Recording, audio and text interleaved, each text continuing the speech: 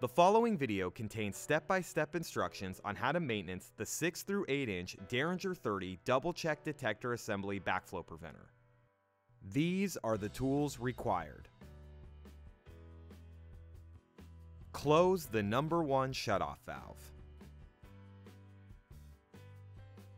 Close the number 2 shutoff valve. Open test cock number 4. Open bypass test cock number 2. Open test cock number 3. Open bypass test cock number 1. Open test cock number 2. Do not open test cock number 1.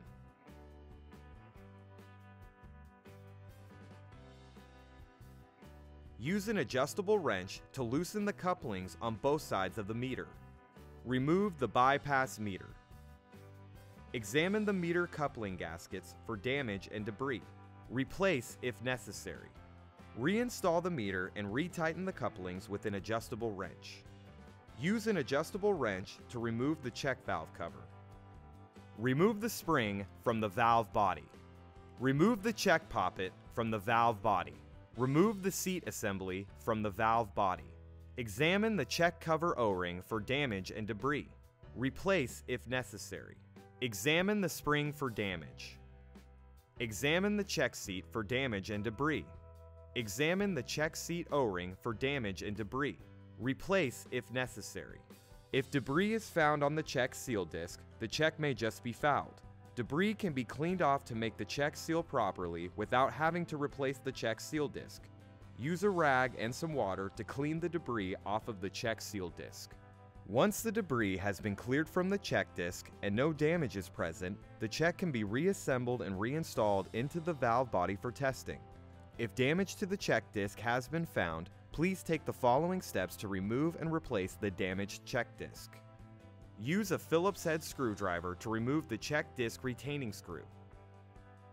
Remove the check disc retaining washer. Remove the check disc. Use a flathead screwdriver if necessary. Install new check disc, making sure it is completely flat inside the check cavity. Reinstall the check disc retaining washer. Use a Phillips head screwdriver to retighten the check disc retaining screw. Reinsert the check seat assembly into the valve body. Reinsert the check poppet into the valve body.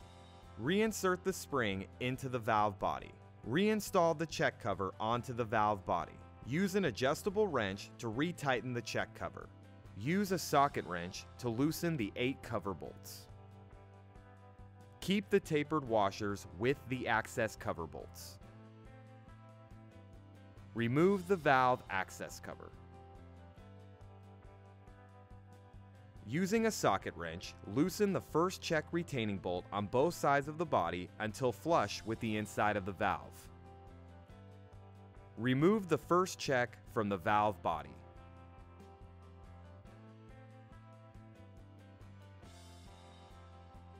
Using a Phillips head screwdriver, loosen the tower screws.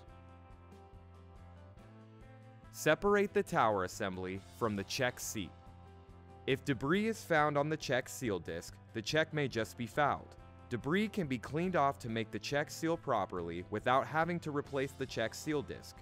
Use a rag and some water to clean the debris off of the check seal disc. Examine the seat for any debris or damage. Examine the seat O-ring for damage and debris. Replace the seat O-ring if necessary. Once the debris has been cleared from the check disc and no damage is present, the check can be reassembled and reinstalled into the valve body for testing. If damage to the check disc has been found, please take the following steps to remove and replace the damaged check disc. Using a Phillips head screwdriver, remove the seal disc retaining screws. Remove the seal disc retainer to expose the disc. Remove the seal disc. Install the new seal disc and make sure it is completely flat inside the check cavity. Reinstall the seal disc retainer. Using a Phillips head screwdriver, reinstall the seal disc retaining screws. Reattach the tower assembly to the first check seat. Make sure the tower assembly is in the proper orientation before tightening down the tower screws. Make sure the check seat protrusions are at the top side of the check. Make sure the check spring arms and the tower bosses on the tower assembly are facing upwards to allow the check to swing open downwards during operation. Using a Phillips head screwdriver, retighten the tower screws. To remove the second check, use a socket wrench to loosen the check retaining bolts on both sides of the body until flush with the inside of the valve. Use a flathead screwdriver to gently remove the second check from the valve body.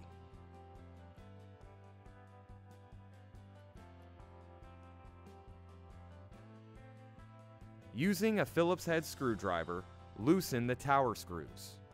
Separate the tower assembly from the check seat. If debris is found on the check seal disc, the check may just be fouled. Debris can be cleaned off to make the check seal properly without having to replace the check seal disc. Use a rag and some water to clean the debris off of the check seal disc. Examine the seat for any debris or damage. Examine the seat O-ring for damage and debris. Replace the seat O-ring if necessary. Once the debris has been cleared from the check disc and no damage is present, the check can be reassembled and reinstalled into the valve body for testing. If damage to the check disc has been found, please take the following steps to remove and replace the damaged check disc. Using a Phillips head screwdriver, remove the seal disc retaining screws. Remove the seal disc retainer to expose the disc. Remove the seal disc. Install the new seal disc and make sure it is completely flat inside the check cavity. Reinstall the seal disc retainer. Using a Phillips head screwdriver, reinstall the seal disc retaining screws. Reattach the tower assembly to the second check seat. Make sure the tower assembly is in the proper orientation before tightening down the tower screws. Make sure the check seat protrusions are at the top side of the check. Make sure the check spring arms and the tower bosses on the tower assembly are facing downwards to allow the check to swing open upwards during operation. Using a Phillips head screwdriver, retighten the tower screws.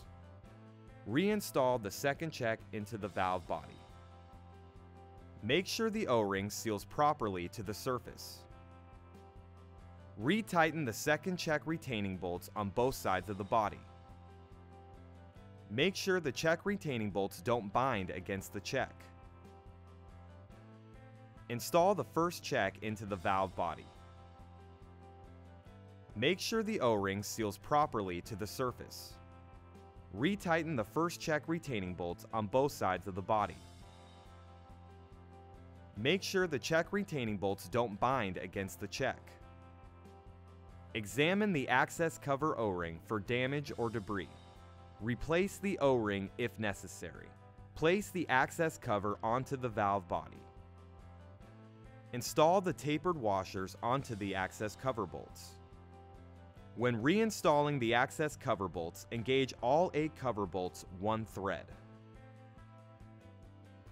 Hand tighten all 8 cover bolts. Using a ratchet wrench, tighten down the 4 corner bolts. Tighten down the 4 remaining bolts. Slightly open the number 1 shutoff valve. Close the number 2 test cock. Close bypass test cock number 1.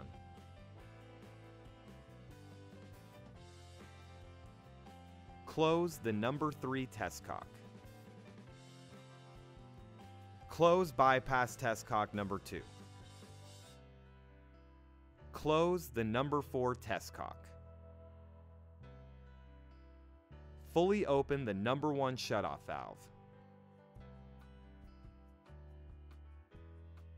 Perform a backflow test according to your local regulations to ensure the check valves have been repaired properly. fully open the number 2 shutoff valve.